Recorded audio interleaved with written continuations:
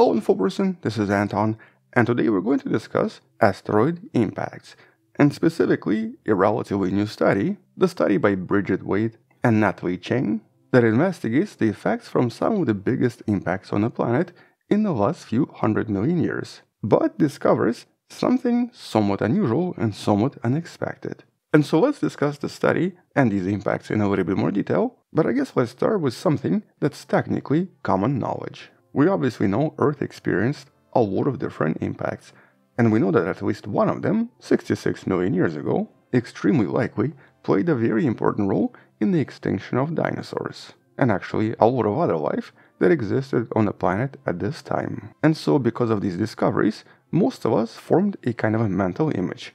Asteroids equal extinction, which is why we have so many movies about this. All of these movies feature a similar concept, a very large asteroid that's most likely going to cause some kind of an extinction event, basically wiping out humanity just like dinosaurs. But the question here is, how accurate is this? Do asteroid impacts really cause extinctions, or is this something that's maybe a little bit over-exaggerated? Especially because we know that for many decades now, there's been a kind of a debate in regards to what really caused the demise of dinosaurs. We obviously know the asteroid played a really big role, but around the same time, a lot of other stuff was going on as well, including one of the biggest volcanic eruptions in a location that's currently India. This is known as the Deccan Traps, and is basically as large as you see right here. This was a massive volcanic eruption that lasted for many years, and very likely happened before that impact, thus already setting out the planet for the potential extinction.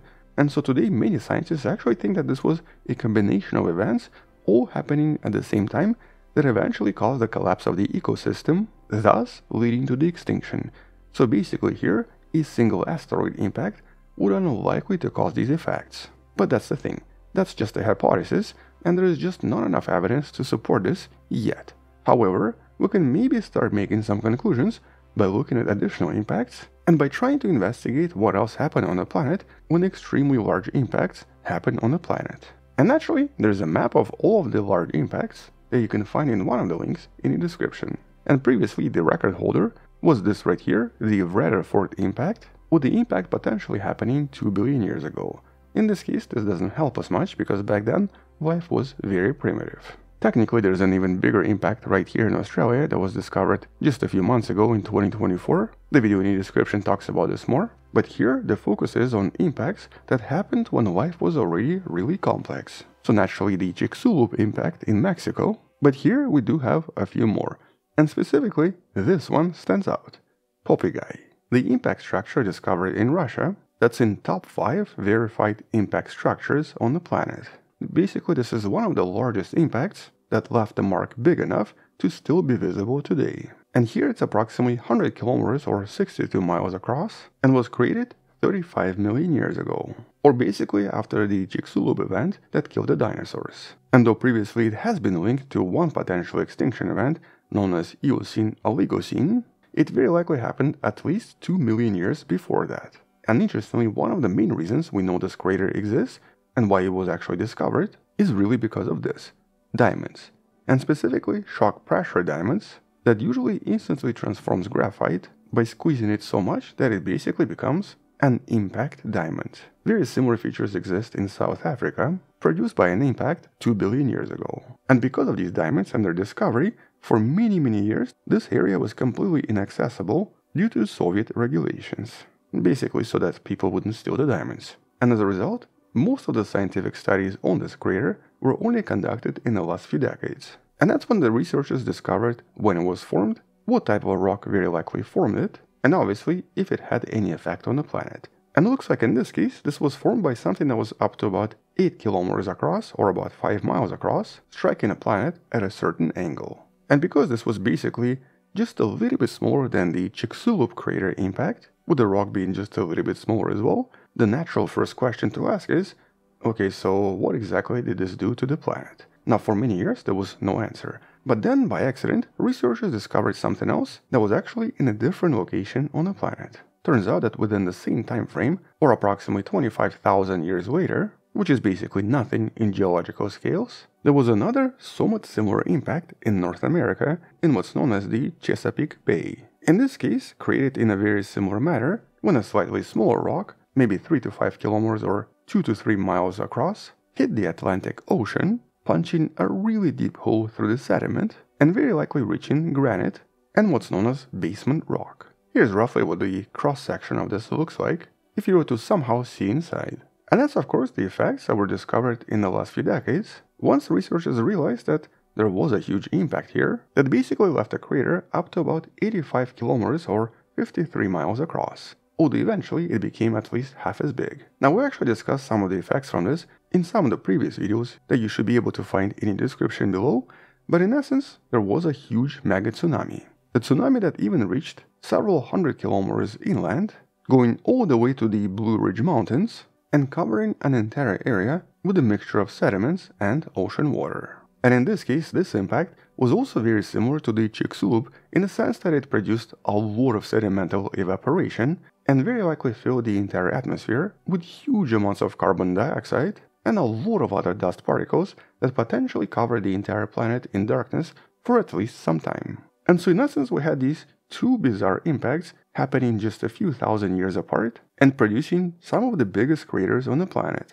I believe they're like number 5 and number 6 in terms of size. But even here the story doesn't actually end. There are some additional studies that suggest that around the same time we actually had several more impacts in the region east of New Jersey, referred to as the Toms Canyon, where at least one and possibly several asteroids hit the Atlantic continental shelf, basically creating even more tsunamis and more destruction. And this was also around the same time. And so here we had evidence for several major impacts 25,000 years apart, and all leaving huge marks, and obviously a lot of destruction. Possibly even more destruction than the Chicxulub event, if you were to basically add up all of them together. Now we obviously have no idea what exactly happened around this time, but right now the only explanation we have is that there must have been some kind of a disturbance in the solar system, most likely in the asteroid belt, that destabilized several asteroids and plunged them toward planet Earth. But that's not really the question right now.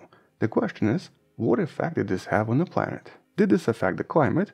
Did this result in the extinction of any species? And if so, why is it that we don't actually talk about this as much? And well, you can probably guess what the answer is going to be just based on the title of the study. It basically looks like there was maybe no effect whatsoever. At least no effect in terms of climate change, and also potentially no impact to any species on the planet, causing any major extinctions. And that's of course kind of unexpected and goes against that common sense knowledge. But how exactly do we know this is true, and what exactly did the scientists do to discover this? Well, first of all, the actual evidence suggests that there was no climate shift and no lasting effects on any life for at least 150,000 years following the impacts. And in this case, only these two impacts that we know happened around the same time. And the evidence that these impacts happened, and did actually happen around the same time, comes from the discovery and the study of these microspherules, or basically silica droplets, that usually form when silica-containing rocks become instantly vaporized by impacts,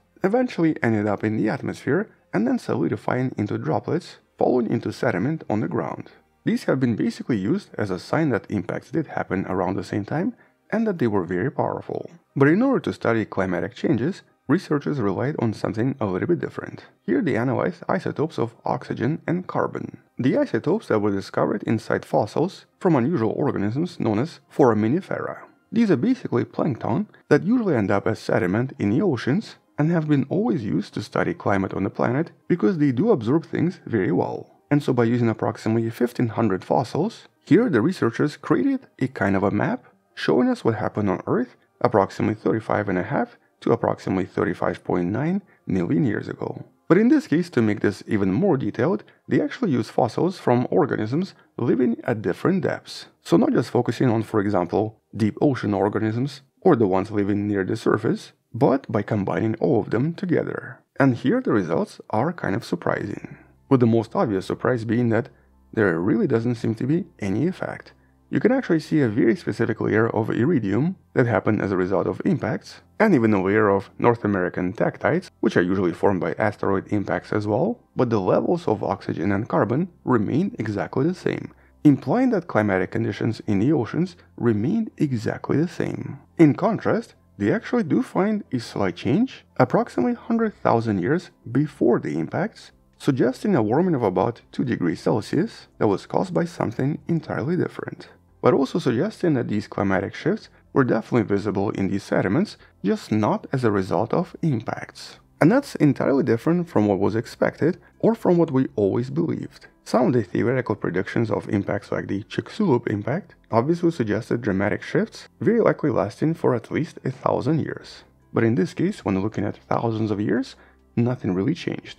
Although here there's a really important side note. When it comes to samples in this case, we don't really see short-term changes or changes in hundreds or even thousands of years. Mostly because these samples seem to only appear every 11,000 years, making this a more long-term effect as opposed to short-term effect. But in the long term, there was definitely no climatic shift and no dramatic changes that would affect the planet in any way. Now obviously they would still produce massive earthquakes, tsunamis, and very likely huge fires, as well as maybe cover the planet in dust for at least a few years, but even based on other studies involving temperature changes or the sudden disappearance of species on the planet, right around the time of these impacts, nothing major seems to have changed, which is essentially the main conclusion from the study. But ironically, we know that approximately 1.5 million years later, something on the planet happened after all, shifting the climate so much that it basically cooled down dramatically, which eventually led to the Antarctic glaciation and the extinction event approximately 34 million years ago.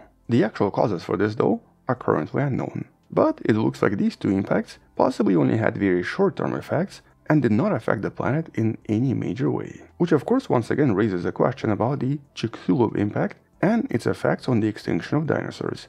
So was it just that final drop that we needed that was actually started by those volcanoes in India? Or is there something we're not considering in terms of differences between what happened 66 million years ago compared to what happened 35 million years ago? Either way, we don't really have any answers yet, but we'll come back and talk more about this once there are some additional discoveries, or once we learn something else about other impacts on the planet. Until then, thank you for watching, subscribe, share this with someone who loves learning about space and sciences, come back tomorrow to learn something else, support the channel on Patreon by joining channel membership, or by buying the Wonderful Person t-shirt you can find in the description. Stay wonderful, I'll see you tomorrow, and as always, bye bye.